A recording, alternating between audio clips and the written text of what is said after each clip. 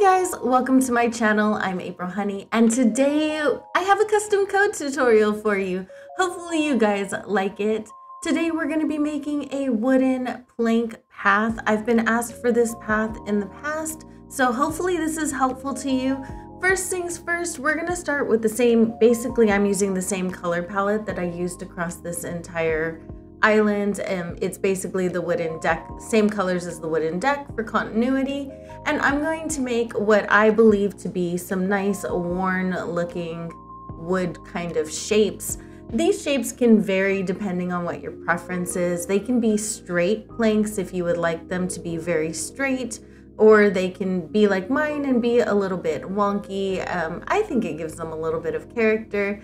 Keep in mind, just keep this as simple as possible. This is a very easy custom code. I believe anyone can make this one with a little bit of practice, maybe a couple tries. It always takes a couple tries to do pretty much anything to figure out the pixels in the game. And then I'm just going to texturize it with a little bit of wood texturing, kind of the same style of texturizing I used on the deck for this island. And it's not too complicated. I don't want to overcomplicate this at all. I want it to be very straightforward, very, very easy. If you would like copies of the exact pixels I used, I'm going to post them in the Discord as soon as this video comes out, and hopefully that'll be helpful for you guys. So this right here, I'm just doing it in the opposite direction. Of course, we're just gonna, what we do one way, we have to do another way. We don't walk just in one direction, right? So we want to make sure that we make all 6 pieces for the entirety of the islands. Now, these colors can vary. You can do pink planks, you can do any color you want. Basically, you pick a color that you like and then shift the hue 5 times. So you don't have to really play with anything except for the brightness. All right, so just set the vividness and the color for the color that you want, and then make it gradually darker and gradually lighter on both sides, and then you should have a good color palette. Make sure you have about 6 colors to use for this, and then you can decorate around it with any type of flowers that you want or anything like that. Sometimes I do make flowers around these wooden planks, and I tend to like that quite a bit. Sometimes I use dirt, like I put like dirt path around them just to make them look like they're ingrained in the dirt.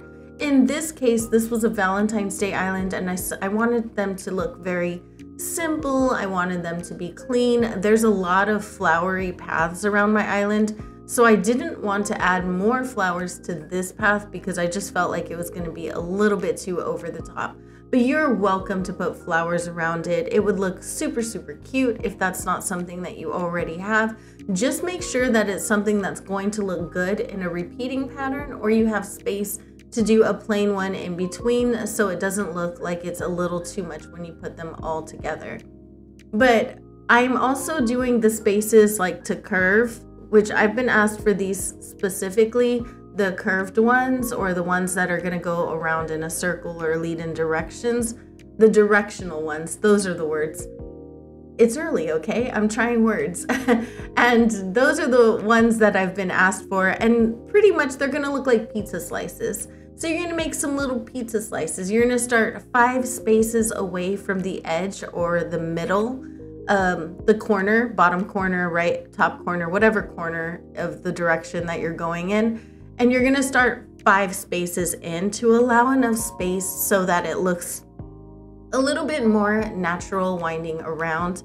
I like making my planks for this island a little bit smaller. I just thought it looked a little cute. And I don't know, it was just the look that I was going for. I did make this in several different colors, so I'm not going to put a color palette down below because I made it in 4 colors and I wanted to have it available for future April to use, so I didn't have to repeat myself, you know, from the past. I have like 30 different creator codes, you guys. The creator code from this island happens to be my favorite. I've made some of my favorite codes on this island. So, you know, I'm using a lot of these codes on my Forever Island now in different color variations. So I do like to make a lot of different color variations of every code that I use. so that when I do future islands, you never know, you might want something that you've made in the past, and then you go, gosh, I wish I made that in this color.